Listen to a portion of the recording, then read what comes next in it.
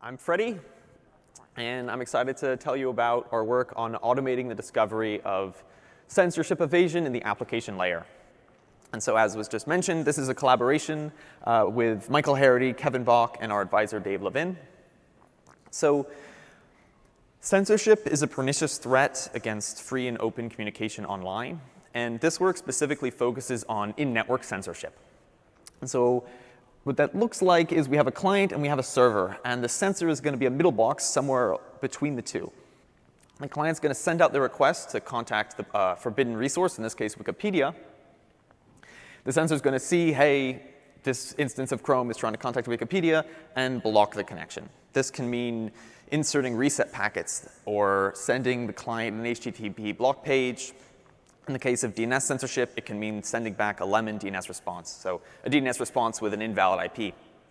Unfortunately, this is in place in countries around the world: China, Kazakhstan, India, Russia, Iran, Egypt, and many more. The good news is there's been a recent thread of research concerned with automating the process of finding censorship evasion strategies. And these are Geneva, Alembic, and SymTCP. An evasion strategy is some way of altering a packet such that when you send it over the wire, the censor won't trigger. It either will throw up its hands and not know what to do with it, or it will think the request is totally benign. And the end server will interact with this packet normally, and censorship is evaded. So this is really great. These aren't just one-off methods for ways to manipulate packets to evade censorship. These are ways to automatically find censorship evasion strategies. And they've found over 100 strategies, and they've been enormously successful, but there is, of course, room for improvement. One of those is that all three of these specifically manipulate the TCP and IP headers. This raises challenges for deployment, since plenty of applications don't want to ask users for root-level privileges. Mobile phones, it's really hard to get root privileges. It's really hard to manipulate these TCP IP headers. So barrier for deployment there. Number two, we just heard about DNS. DNS over UDP, when it comes to that protocol, we don't have the processes for automatically finding strategies to find. Oh, my bad.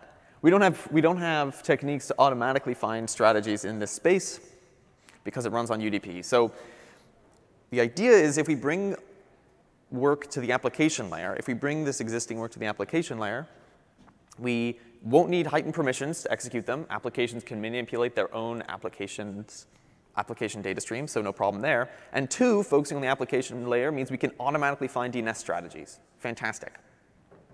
To achieve this, we're going to expand upon Geneva. In essence, we need to fuzz in the application layer. There's a subtlety here, because most fuzzers are concerned with finding one input to break a server or maybe even evade censorship. But we're concerned with finding ways to manipulate existing traffic to evade censorship. And Geneva did that with the TCP IP layer, and so we're expanding Geneva to work that way for the application layer. We're going to do this in 3 steps. Number 1, Geneva has to understand the protocol. So this is HTTP. We have our request line made up of a method, a path, and a version. And then we have arbitrarily many headers. We give this information to Geneva so it knows and understands each of these fields. And we define specific manipulation primitives, ways of altering some of these components of an HTTP request. We have insert, which can consider a field and insert text into it. We have replace, which, same deal, consider a field, and you can replace the text in there. And I'll show you an example of this soon. Duplicate will take a header and make 2. And finally, change case will change the casing of a field. So these are really simple, but we can compose them together to form strategies. And with just these 4 primitives, we can be actually quite expressive with the ways we can manipulate HTTP. So here's a quick example. First, duplicate the host header. Run that primitive. Now we have 2. Next, the replace action is going to replace this, the left child of the duplicate action in the following way. And then we send out this request. So believe it or not, this evades censorship in China. So a really simple strategy like this works. And there we are. So we have these manipulation primitives. We compose them to make strategies. And a simple strategy like that can evade. Fantastic. So how do we find these strategies? This is where we hand these primitives off to Geneva's AI. Geneva, originally written by Kevin Bock and our group at the University of Maryland, which will search over the space of primitives and find successful strategies. It trains against real-world sensors. I can't go into the depth of how that works right now. I'd encourage you to read the paper to learn more about that. To note, these primitives understand syntax and not semantics. It can go, oh, hey, here's the host header. I can replace it with 64As, but I don't know what that means or what that's going to do. This keeps the AI blind. It shouldn't have an idea of what its changes will affect. We want it to be able to blindly explore that space. So how do we evaluate this? We train against real-world sensors in China, India, and Kazakhstan.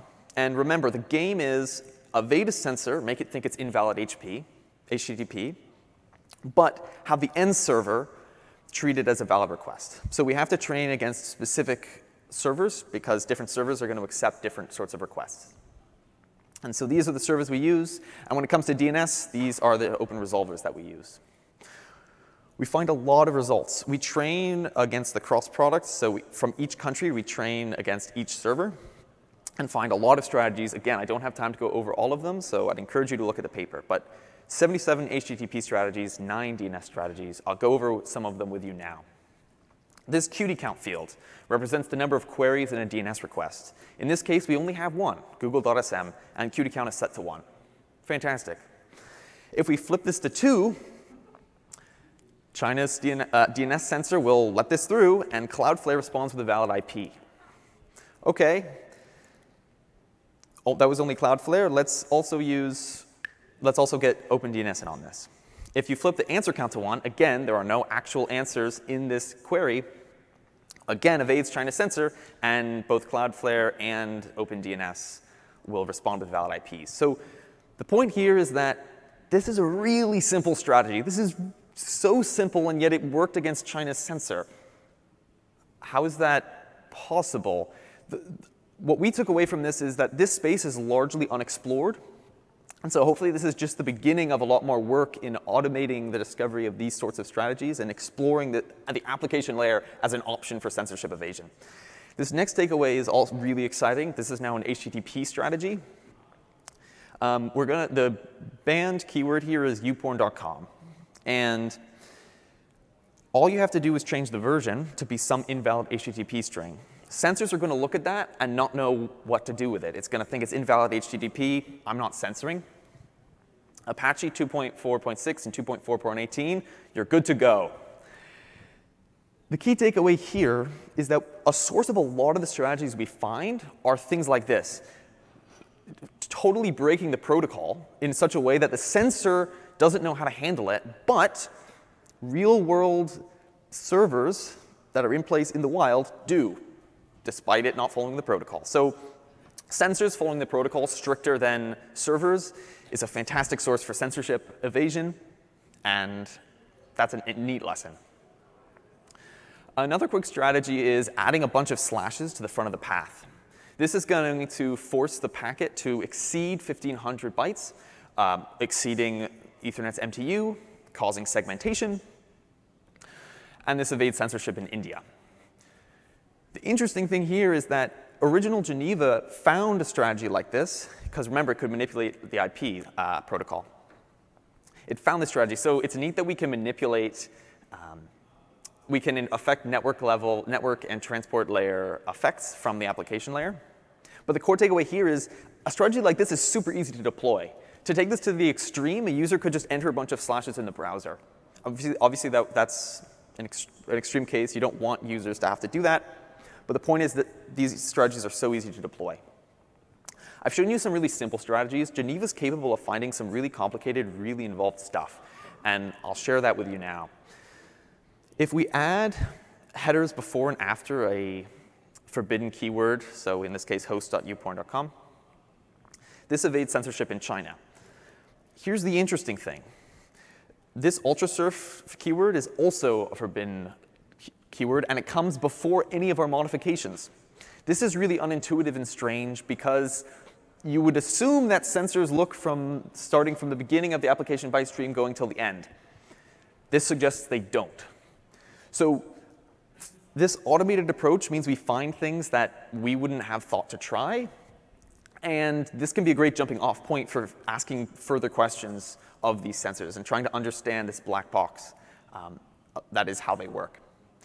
We call this class of strategies the sandwich strategy, because you'll notice we have our two unmodified field lines followed by the two lines we modify. This is a class of strategies that we call the sandwich strategy, like I said. And I mentioned it's a more complicated and involved strategy.